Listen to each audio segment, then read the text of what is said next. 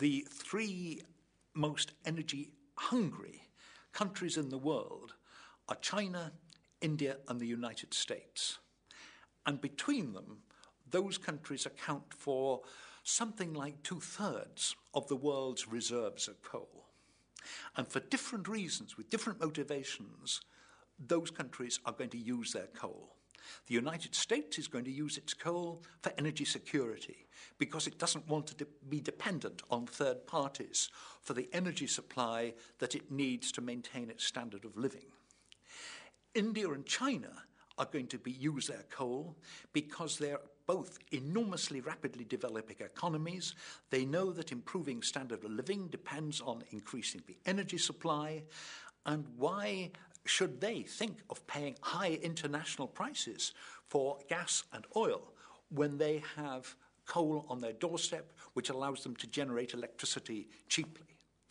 The downside is that coal is the dirtiest fossil fuel that we have. Reserves of coal globally are something like 4 times those of oil and gas.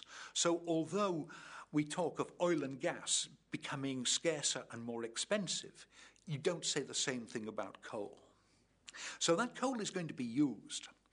And the really big challenge for anyone interested in climate change and really trying to preserve our way of life on Earth is actually finding a way of burning coal cleanly.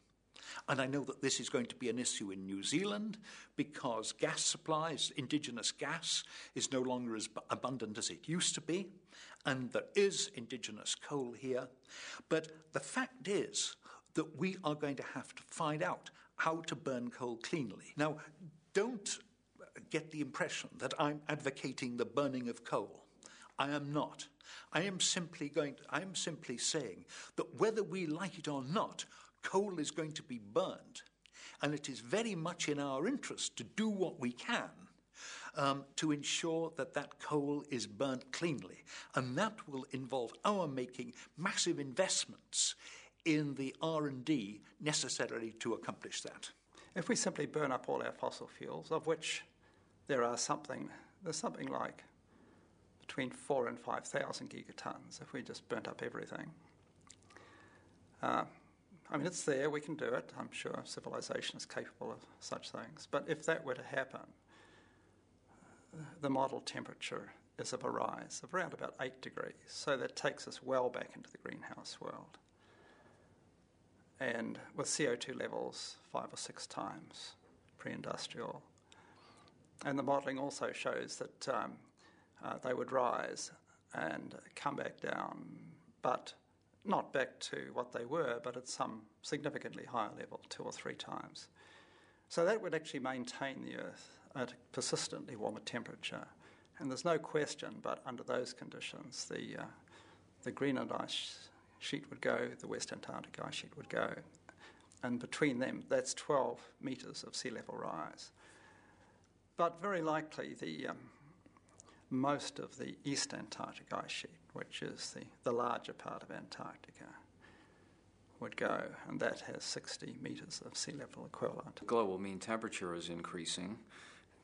That doesn't mean much for most people, but it's something which we expect does respond to forcings of the climate system, and in some sense it's like the canary in the coal mine. It indicates to scientists that something is going on.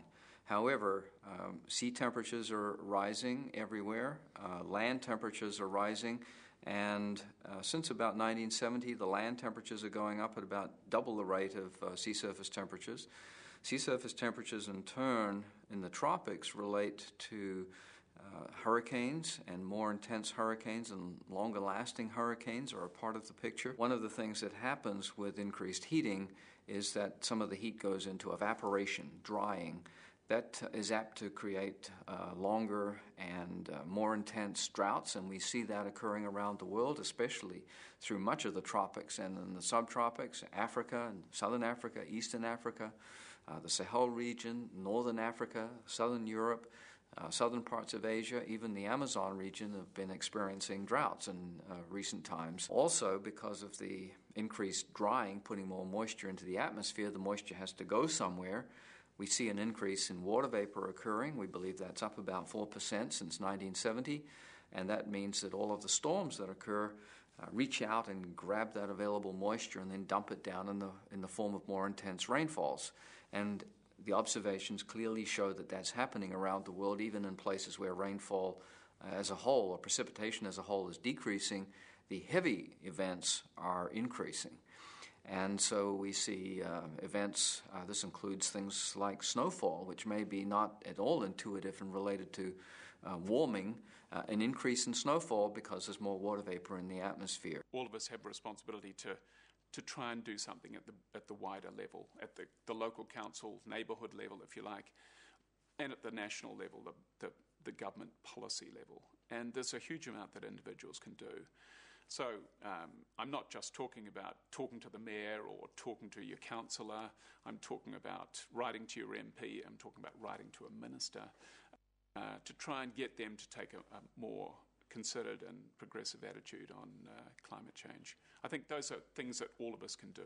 The most important thing that the man in the street and the woman in the street and the child in the street can do and the school in the street can do is write to their politicians and make their politicians aware that this is a matter that really concerns them. I've worked with politicians when I was a civil servant, and now in Parliament, I'm surrounded by them. Politicians respond to nothing so nearly as readily as they do to their post bag. If you ask me really what the most important thing they can do, it is that. It is make their politicians believe that that is important.